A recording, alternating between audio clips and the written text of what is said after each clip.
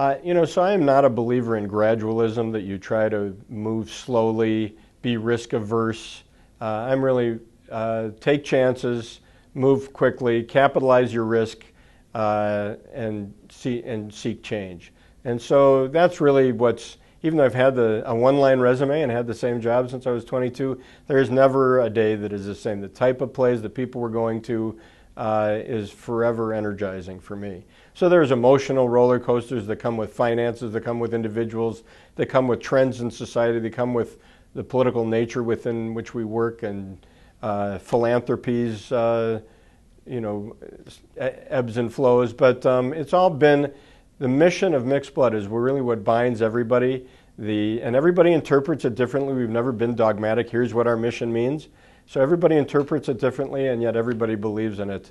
And so that's what's been fantastic. And our notion is, at least I was raised on the idea, while it's great to align oneself with community, whether it's a cultural community, whether it's a professional community, whether it's a geographic community, it's more important to create community.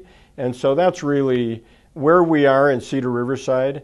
The community in which we live, the population of the community, is really reflective of the mission of the organization. So going to a show at the Mixed Blood Theater is partly the neighborhood through which you travel to get to the theater, the people that sit next to you while you're watching the shows, and then what goes on stage. And if we haven't succeeded in all three of those, we're probably not succeeding.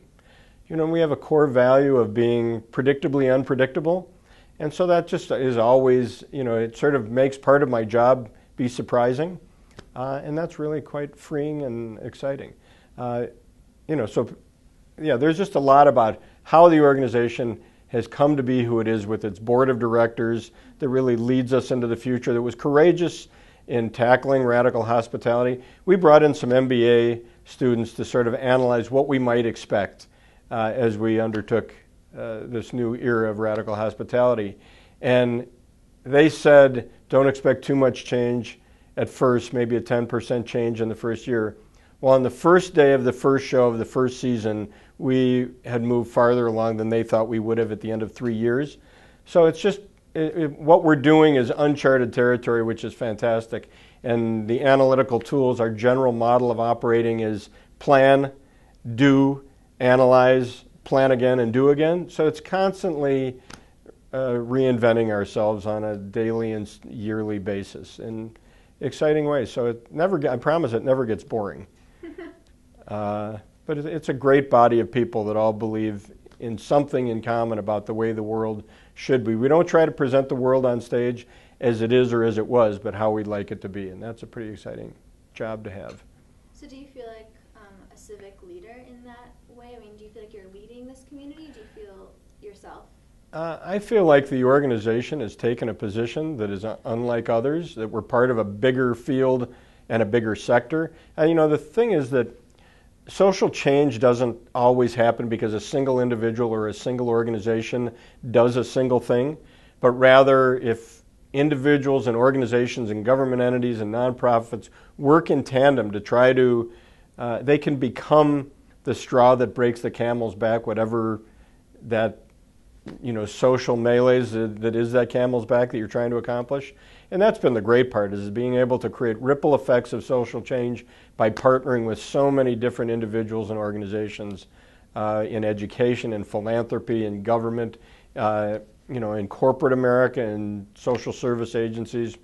We are all aligned. And nonprofits in general, by their very nature, are supposed to be an extension of the government. I know that sounds ridiculous, but the government says there's those things that the populace needs that we don't have the wherewithal to provide. So we're going to give this tax incentive. You don't have to pay taxes. People can give you money without and take a deduction for it because you're doing what we think the populace needs to get done. So depending on who's in charge of the government, we either take pride or less in that role as an extension of the government. But who we are as a nonprofit, who we are as a sector, and then who we are as individuals are all really tied together in fascinating ways.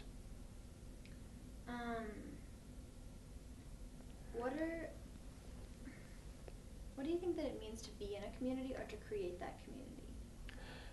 I will tell you an interesting story. There is a program officer at the McKnight Foundation, one of our great philanthropic leaders and believers in social change, that tries to replace the word people every time someone uses community, because it's gotten to be a little bit of an amorphous word.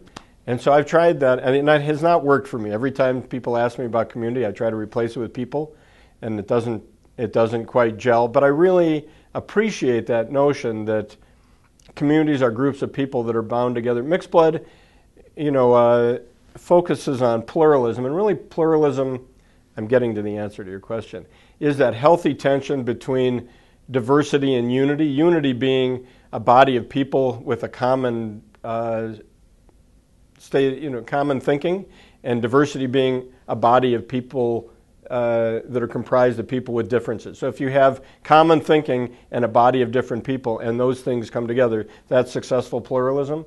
And I think that's when, to me, that defines community, when you actually get those things working together. People thinking alike and people with difference create community.